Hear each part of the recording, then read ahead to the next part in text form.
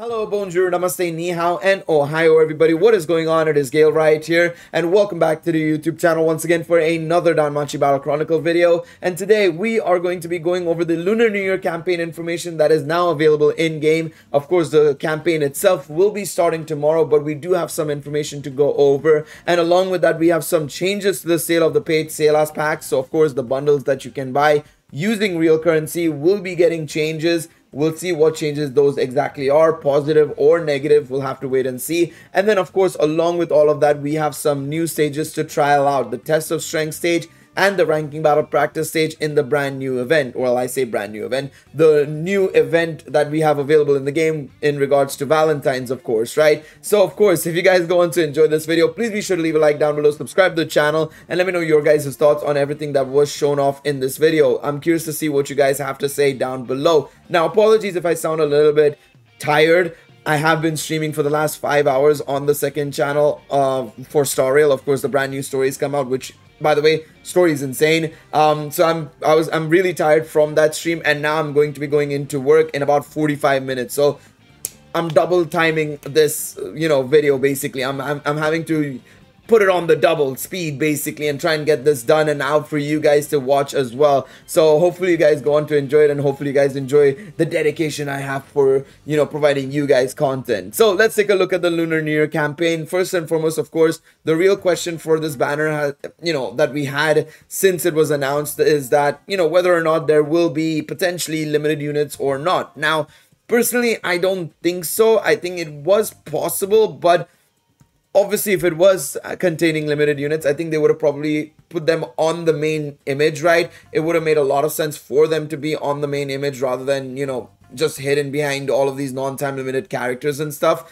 But there was still some hope in that regards, right? To make it really valuable here, right? So the Lunar New Year campaign to commemorate the Lunar New Year has been confirmed to be held from the 8th of February, so tomorrow onwards. During the event period, you can draw from the limited gacha for free once per day. Take advantage of this opportunity. UR character 1.5 times rate up. We've already seen this image, so we want to know the details here. Lunar New Year attribute gacha is live. A limited gacha featuring a lineup of characters grouped by each attribute is now available. Also, the probability of obtaining UR characters has been increased to a special rate of 4.5%, which is 1.5 times the normal rate. Additionally, you can use each gacha once daily for free, making it a great value gacha.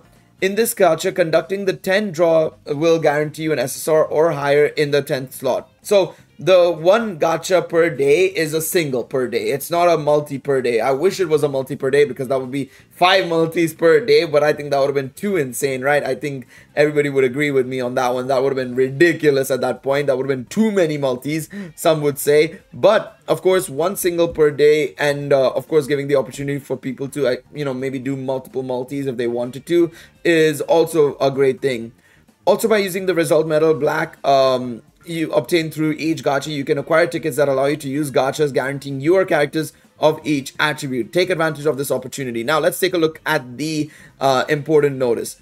Contents are subject to change. Free one-time draw for Lunar's New Year attribute gacha cannot be carried over. It does not include limited time characters, so good thing they mentioned that. I mean, it's better that they mention it than not say anything and then we go into tomorrow and be like, oh, everybody was expecting limited characters, right? So I think that's fine there. So duration for each gacha is the same, so they will all no longer be available. And yeah, pretty much very straightforward. Otherwise, everything else is very much, the stuff we already know in regards to the Lunar New Year. Now, to be quite honest, I think this is all fine and good. I just wish that maybe there was something else to the campaign as well, maybe, right? I'm okay with the fact that there's a banner, of course, bit of a bait banner to be quite honest, but it's at least consists of free gachas every single day, right? So that helps a lot for sure, right? But I do believe that, maybe they could have probably done a little bit more in terms of potentially dropping, maybe a 2 times stamina or 2 times drop rate on upgrade quests or daily quests, and have stamina in the story quests, so something like that. I think that would have been really, really cool. But I think they're really saving up a lot of that sort of stuff for the half anniversary campaign. So it's understandable in that regards that they kind of want to, let it be for now, and then, consider bringing those things later down the line for when we do need to, or when we will probably use it the most, especially during the half anniversary, right? So yeah, makes sense in that regards. Now, let's take a look at the changes to the sale of paid Salas. Now, this is a point of contention. I think a lot of people feel like it's very rough in this game when it comes to paid Salas. Like, some people believe that, units should be guaranteed within 2 or 3 multis, which I agree. I think they need to start doing that. I think the Artemis banner showed that it was absolutely a banging decision to do that, of course, right? I think a lot of people bought the Salas packs to do that, right? I was one of them, of course, as you can see right there. But a lot of people still feel like there's not enough value to the packs itself. The bundles themselves are a little bit overpriced, which, to be quite honest, I'd agree with. I think for the most part, it is slightly above average. I wouldn't say it's the most expensive I've seen. I've seen even worse gacha packs in many games, including big games like Dokkan Battle and stuff like that. But that doesn't change the fact that this game should be trying to make it more incentivized to buy the bundles if they are good value. So let's take a look and see what they have here. Regarding changes to the sale of paid Salas, in consideration of the recent depreciation of the yen, we will be making some adjustments to the amount of free Salas obtained when purchasing paid Salas. Also, with the same update, we will be resetting the bargain packs. For more details, please refer to the notice regarding reset of pack purchase contents. On the other hand, the purchase of paid Salas in the Japanese version will remain as before. Okay, so in recent consideration of the recent depreciation of the yen, we will be making some adjustments to the amount of free Salas obtained when purchasing paid Salas. Okay, so I assume this will be the same in regards, like the amount will be the same, but the pack contains, or the free Salas, I should specify, sorry, specifically, the free Salas obtained will be different, is my assumption here. So let's take a look. So this will be taking place next week on the 14th of February is when this will be happening. So let's take a look here. So App Store, Google Play Store, and Xsola. So before the adjustment, for $2 you get 120 paid Salas. Now you get 120 plus 70 free Salas. 400 Salas, 400 plus 170, not just 400. And 800 gets 340 free Salas. So you're basically getting way more. What? So for $30, instead of just 50 Salas, free Salas, you're getting 1,100 free Salas. Okay, game. Okay, yeah, no, this is a huge boost, honestly. So the normal pack, the $100 pack, now gives you effectively what is 4 multis. I would say 4 a bit multis instead of just 3 multis, which is super nice, of course, right? And then the one-time only packs are also getting a big boost there, as you can see. Wow, the one-time 12,001 is getting you not 12,000 anymore. It's like more like 16. It's like 17,140. God damn. Wow. Okay. This pack will only apply from March 2024. It seems like. Okay, sounds good. This is for my card on the PC version. Okay. This is the PC version basically. NTD, I don't know what NTD is, to be quite honest. No idea what this is. But yeah, it seems like you're going to be getting way more free Salas. This is going to be really valuable for a lot of players. A lot of players who might have been like really frustrated with the prices and stuff. Honestly, you're going to be getting more value out of this. I wonder, now that I'm thinking about this, right? I wonder if this is because, of course, you know, I've been making videos talking about this, and a lot of other people probably are as well. We've been making videos talking about how, you know, for 50 bucks, we're getting this pack basically, right? This one right here, right? We're getting this pack, right? Where is it? The 8,000, this one, right? Whereas obviously in the US region and stuff, or outside of Japan, you have to pay the same amount, for the same amount you have to pay $100, basically double.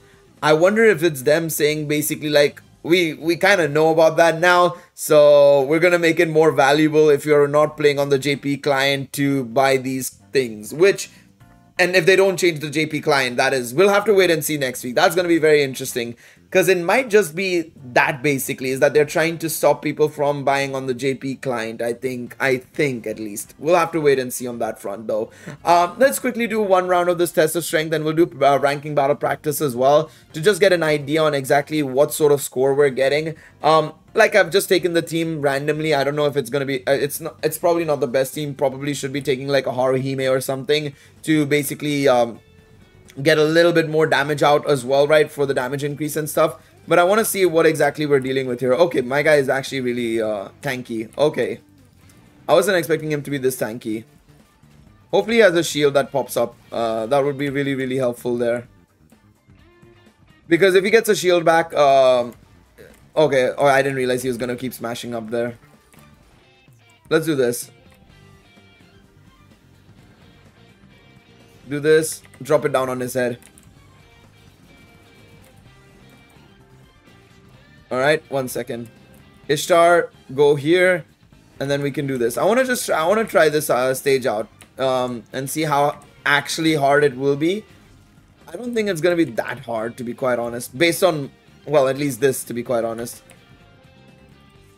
Alright, the movement speed is decreased, which is going to help us out a little bit for sure. Let's see what we can do here. Thanks, Val, for reducing his movement speed. He is a sitting duck, to be honest. Hit him with it. Oh, boy. I was a bit worried that I didn't want to use my ult there, but I kind of had to use somebody's ult there because otherwise we would have been absolutely ruined. We would have been in shambles. We would have been in absolute shambles. I think if I had a Hestia there, we would have been absolutely fine, but Hestia was still under cooldown, unfortunately. I need him to shield back up, please. Thank you very much. We're supposed to finish this in 30 seconds, apparently, by the way.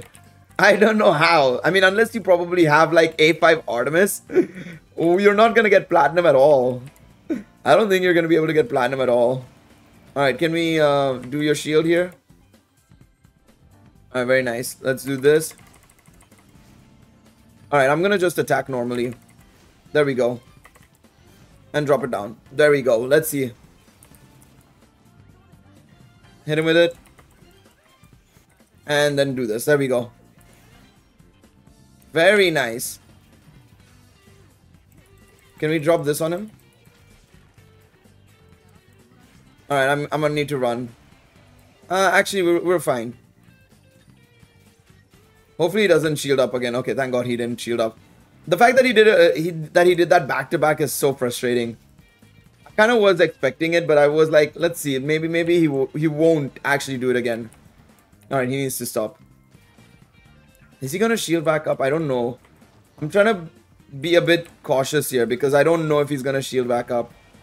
I think he's shielding up here. Alright, drop this down on his head. Will this work in the same time? Alright, there we go. And then do this. There we go.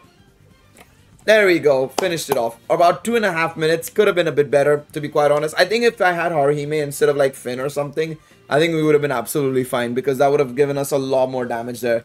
Just a B rank. I think we could have done better there. We could have done better there. Also, I think Aisha was lacking in her scene cards. I think I was running the event scene cards, which doesn't really help at all. Let me just check. Yeah, I was running the event scene cards, which I guess I got a bonus there. I got 1 extra medal, I suppose. But no, anyways, let's try this out. Let's see how this team fares in the ranking battle practice stage, and that is going to be where we will obviously call it, of course, for this video. Let me know what you guys think about the whole thing with the change in paid Selas, as well as the overall situation with the Thingy Mababa as well. Okay, this guy's here as well. Alright, let's see. I'm quite curious to see your thoughts on that. I'm actually quite curious to see what everybody has to say in regards to the... oh god, these guys are knockbackers. Alright, that's fine. Alright, 1 second, there we go. 1 hit managed to defeat the mob, by the way. Crazy. But yeah, I'm gonna be quite curious to see what you guys have to say in regards to the paid Selas change and of course the Lunar New Year campaign. And let me know what you guys think about these brand new stages as well. Do you guys like them? Do you think they're easy, hard? What do you guys think? Is it going to be easy to get a top score? Which one do you guys think is better actually as well? I'm curious to see if you guys think that, you know, Artemis is better or Ryu is better, because of course I know a lot of people will be deliberating between which of the two is better in terms of usage in this mode especially. I'm actually quite curious to see what you all have to say. There we go. Do this. Switch back to Artemis. Do this. There we go. I thought that would have been enough. I probably should use Hestia immediately, quite early on, because she'll at least have like the ability to one-hit KO a lot of the enemies. Then, of course, accordingly. There we go. Love how the guy spawns in and I'm like, nope, not today, buddy. Come on. There we go. This is pretty simple, the way they're spawning in. I just need to get an idea on like how exactly their spawns work in terms of like exactly where they spawn, when they spawn. But for the most part, I think it's pretty straightforward as to what their spawns look like, to be quite honest. I think it's pretty straightforward. I don't think it'll be that complicated. Although, I will say this, I probably should be a little bit more careful about, like, their certain abilities and stuff. Because they seem to be kind of frustrating in the sense of, like, they're annoying in terms of, like, the knockbacks and stuff. So, we have a minute to go. Let's see. There we go. Oh, wait, they just spawned in as well. Damn. Do this, drop this on his head, we can move along. He's gonna get involved with all of that mess. Do this, there we go. Yeah, that Artemis's snipe can be really good if you can target really well with her snipe and also get the enemy at the same time. Oh god. I didn't realize that that was gonna be so frustrating at that point. Do this, there we go. There we go. Did we kill the brownback or no? No, we didn't. I'm gonna just drop this on their heads. This is actually a very interesting, it's a very basic event ranking compared to like the last one. I think the most interesting one we've had was the one we had in New Year's. I think that was very cool for me personally. I thought that was very fascinating because obviously it all involved in like figuring out whether or not to go for the orcs and stuff. This feels like a little bit back to basics. So I'm kind of disappointed that they didn't think of anything a little bit special here. But of course, that's a complaint that a lot of people have been having, is that there's lack of variety and stuff. And I feel like this is the first time even I'm probably going to complain about this one. It feels very basic. 10,000 Valis, but of course, it's technically a score of 5,550 because, of course, of the way the scoring system works. You get 5,000 Valis as a bonus for some reason.